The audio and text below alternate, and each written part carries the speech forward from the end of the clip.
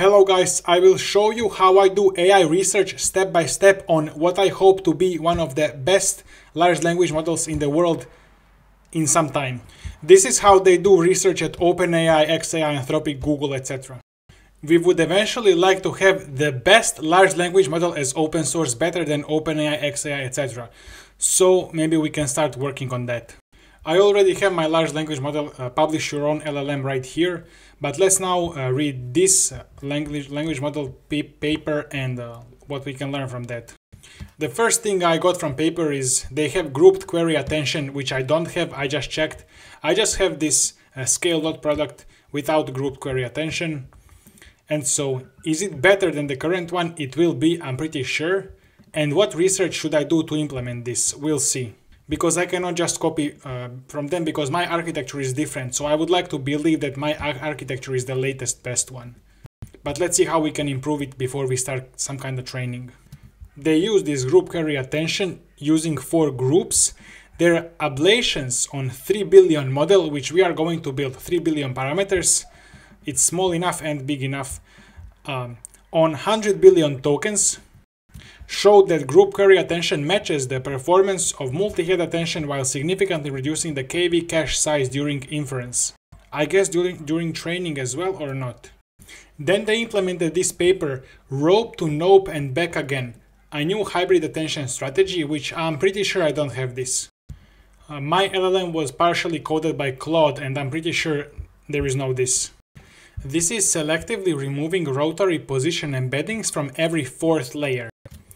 This approach improves long context performance without affecting short context capabilities, as confirmed by our ablations. So I added here, do ablations in the paper and small LM. How do I make sure I fit ablations to my LLM? I like GPT-5 because I think OpenAI almost caught up with everybody else in coding. Then with data, now I have just documents and I concatenate all document text and then I train it to predict, but sometimes we get a bit of this document, and then it needs to predict like this document based on this document, which is unrelated. So that's like a bug in my training. So I need to fix that. I need to apply masks across documents, so only sees one document at a time. But when I fix that, I want to actually do experiment and measure if it actually improves the performance and explain the results.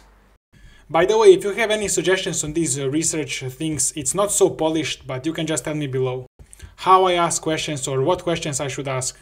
So that's just the question for this. So does enforcing cross-document masking affect convergence speed or sample efficiency?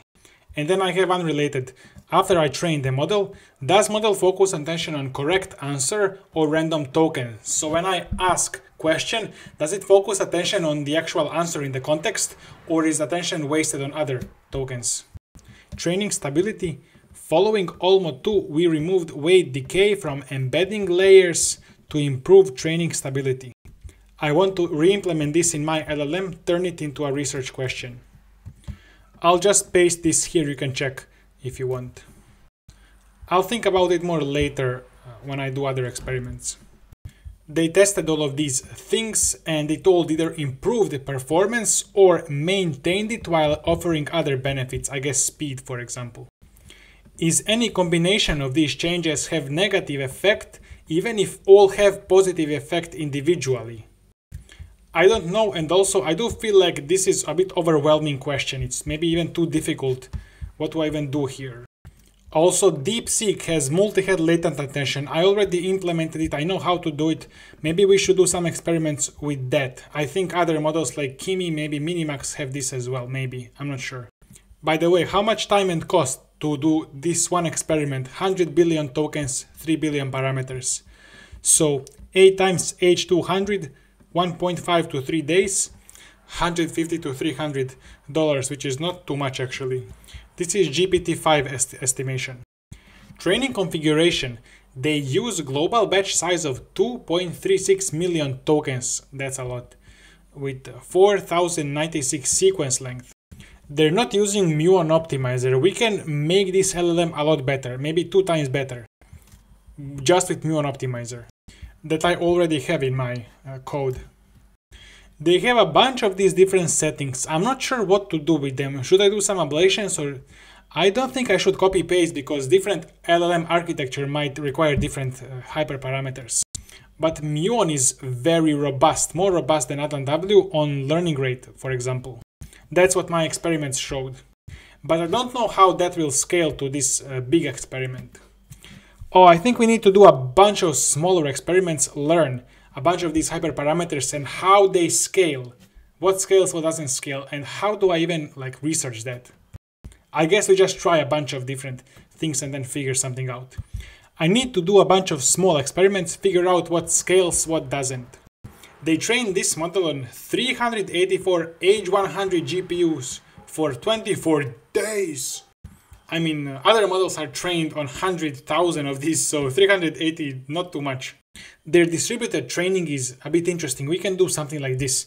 So one model is split across 2 GPUs with tensor parallelism.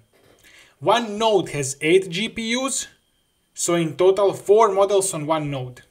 And then data is split throughout all of the nodes. They store checkpoints every 2K steps. I think it's very frequent. I'm not sure how long one step takes. And evaluations run asynchronously independent of training. So they store a checkpoint into S3 bucket, run evals, and print data into weights and biases. So they also have some training recipe for data. They trained on 11.2 trillion tokens in total, which is a lot. They mixed web, text, math, and code with evolving proportions. They conducted extensive ablations on 3B models trained on 50B and 100B tokens to determine the data mixture and ratios. We can learn how they did this and we can replicate this and do something similar. We will learn so much about research doing this. We can probably already reduce training by 60 or more % with Muon Optimizer and FP8 and maybe even FP4 training. In the beginning there is most web text, and in second and third phase they add more and more math and code. And it's high quality towards the end. And look at the learning rate schedule.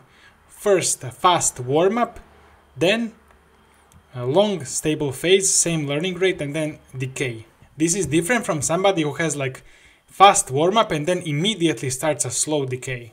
So should we just take this? Should we do ablations? I'm not sure. There is a detailed description of the data. They also have some reasoning mid-training, which is aiming to be general reasoning ability, not just specific for math or code. They also have long context extension to 32K context window and then to 64K. I like this. We have a general plan. In the next videos, I'm gonna think further, refine, ask better questions, and do more of the research. So see you next time. Maybe I will have playlist in the video description for this series if it becomes series.